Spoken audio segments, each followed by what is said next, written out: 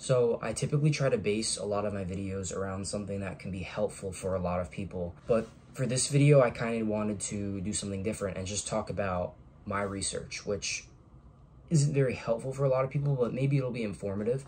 And I really just wanted to make a well-documented video of all of my research that I have done up to this point. So I'm a physics major. I just finished my freshman year at Rutgers, and I am part of a particle physics research group that is working on data from the Large Hadron Collider in Switzerland.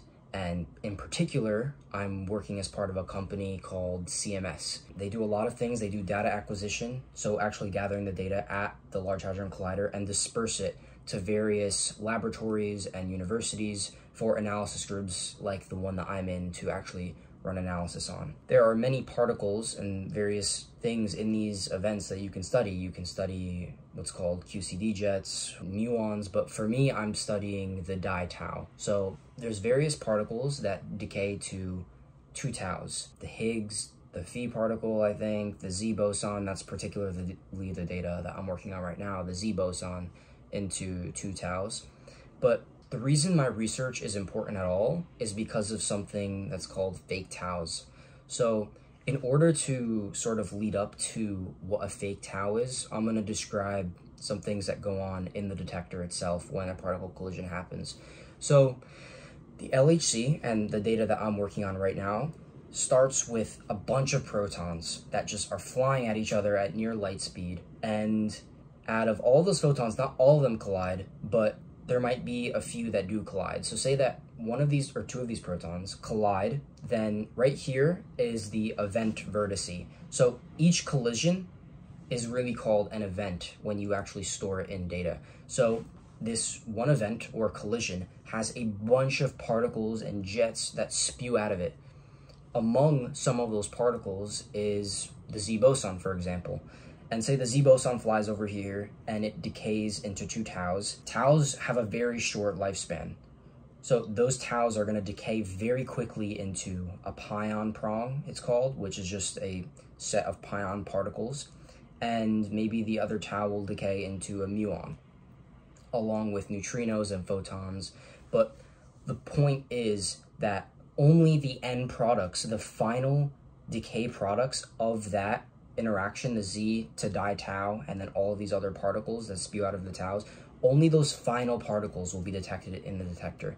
The tau just decays too fast because it's, first of all, it's the heaviest lepton, so it's pretty unstable. So these particles are what's detected. To an observer that's just seeing this data stream in from the detector, all we are seeing is a bunch of pions and a muon, and maybe some photon, energy deposits from a photon as well. So we actually don't know that it comes from a tau, but there's various algorithms that work on these particles and sort of try to deduce that it came from 2 taus and possibly a boson. But they're not always accurate because of these things called fake taus. So let me give you an example of how something might fake a tau.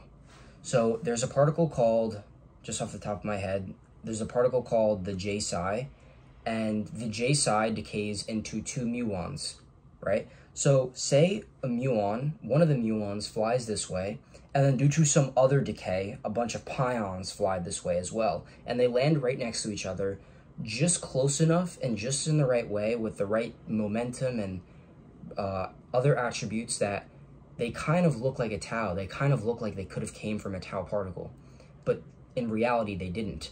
But that doesn't matter because the algorithm will take these attributes and combinatorically build them up to 2 taus and say that those 2 taus came from a Z. So then we have a problem when we analyze the data, because once we plot all of these decay products that we say we came from a tau into a mass distribution, we'll have like a normal Gaussian distribution centered around the mass of the tau, and we're like, okay, that makes sense. It came from a tau particle, right? That's what we hoped the algorithm, which is rebuilding the decay products into a tau, was going to do. But then we also have some little bump over here that looks like it has a mass of something different. So did we discover a new particle, or is there some defect in the algorithm that is rebuilding these decay products into these taus? The answer is most likely the latter, that there's a defect in the algorithm. So in reality, the accuracy of this algorithm in determining taus from these decay products is really bad. It's maybe just above 50%, which I don't want to say that's bad, because for what the tau is, that's actually pretty good, I'd say, but it still isn't really that good. We would want it to be better. So that's where my research comes into play. So for the past few weeks, I've really just been doing a lot of preparation for the main project, which I've just recently started. And that preparation included writing C code to handle the data in such a way that it forms training data. So training data is used for training deep learning or machine learning models. So my research right now is focused on building such a machine learning model that it can take in one of these groups of decay constituents and accurately determine if it came from a tau particle or not. And I should have mentioned, but just to make some wording easier, in this like sort of cone of all these particles that are spewing from the Z, so you have the Z, and then the two taus come out of the Z, and then the two taus decay into a bunch of things. Those collectively, all those particles are referred to as a jet.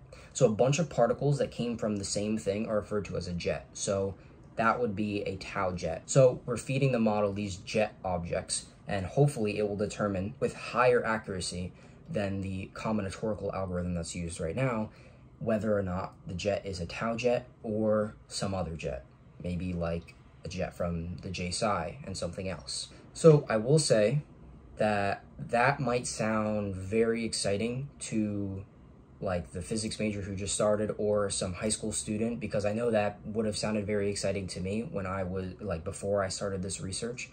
But I may have glorified it a little bit, because that plan and all of that information that I just gave you, it sounds very exciting, but what research really is a lot of me coding and writing scripts and figuring out how software works. In particular, in particle physics, some of this software that I'm using isn't necessarily well documented.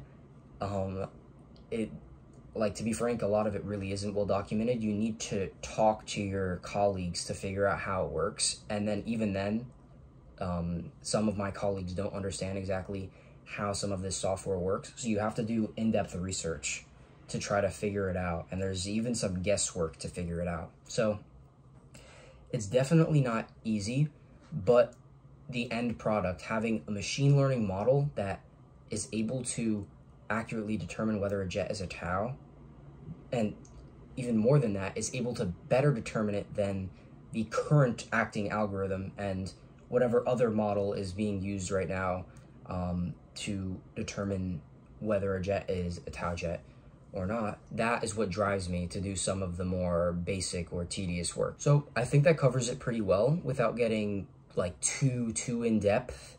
I kind of would want to get more in depth with maybe another video, but if you have any questions about it, feel free to ask them below. I'd love to answer questions about it. One thing you'll find about physics professors and physics researchers is that they typically like to talk about their research, because a lot of us are very like passionate about it. So that's all I have today, and I'll see you in the next one.